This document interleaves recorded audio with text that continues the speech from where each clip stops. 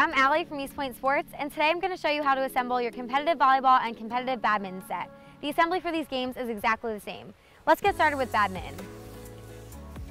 So we've taken everything out of the box. We're going to set our accessories aside for the moment, and we're going to get started. We'll start with our poles. You have 2 scoring poles, 2 bottom poles marked in red, and 2 top poles marked in blue. You want to assemble all 3 poles together, but first, slip your scoring ring onto the bottom of the scoring pole and slide it down so it meets the numbers.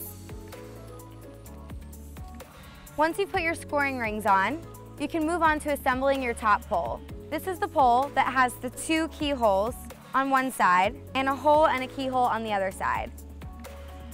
Take the fatter end, which is marked in blue, and push it on to the top of the scoring pole. When doing so, you want to be sure that the side with the 2 keyholes is on the same side as the scoring. Repeat for the other side. Next, attach your bottom poles by pushing them into the bottom of the scoring pole. Next, we're going to attach our key locks, starting with the bottom 2 holes. You want to push it in and twist it so the hook is facing down. Then twist your pole and insert another key into the bottom key lock. Again, twisting so the hook is facing down. Next, place 2 tension adjusters over the top of the poles. Be sure to place the hook on the opposite side of the scoring. Next, we're going to insert 2 top key locks onto each pole. Push in and twist so the hooks are facing up.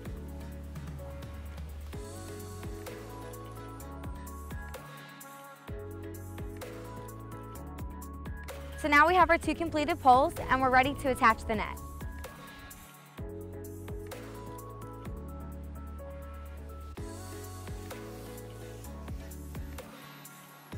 Once the net is laid out, you'll need a pole at each end. Attach the top and bottom loops and place the cap on top of the pole. Next, take your bottom string and thread it through the hole under the hook. Once the string is through, take your adjuster ball and thread the string through the small hole in the ball. Once the ball is through, tie a knot midway through your string. Slide your adjuster ring down the pole and thread your ball and string through the hook. Repeat this process for the top adjuster ring, sliding your hook down to make it tight. Repeat this process for the pole on the other side. Once your net is attached, insert your pole stabilizer into the bottom of the pole and push it into the ground.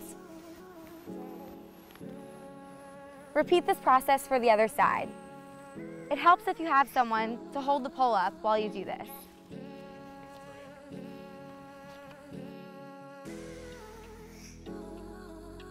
Now that our net is up, we're ready to install our guide ropes.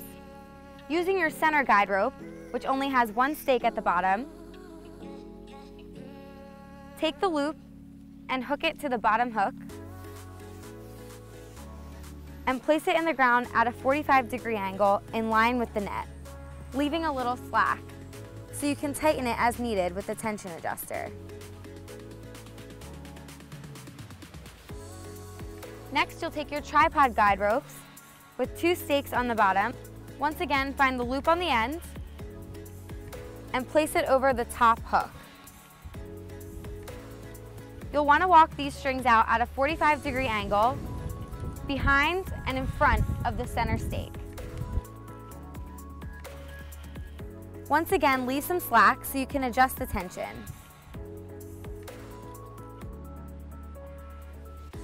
Repeat this process for the other side. Now that we have the whole net assembled, we can adjust the net as needed with the adjustment rings on each side.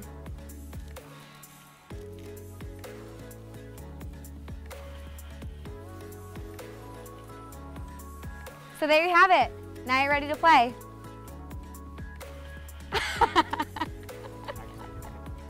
So here we have the competitive volleyball net. As you can see, the net and the poles are a lot bigger, but the assembly is exactly the same as the badminton set. Have fun!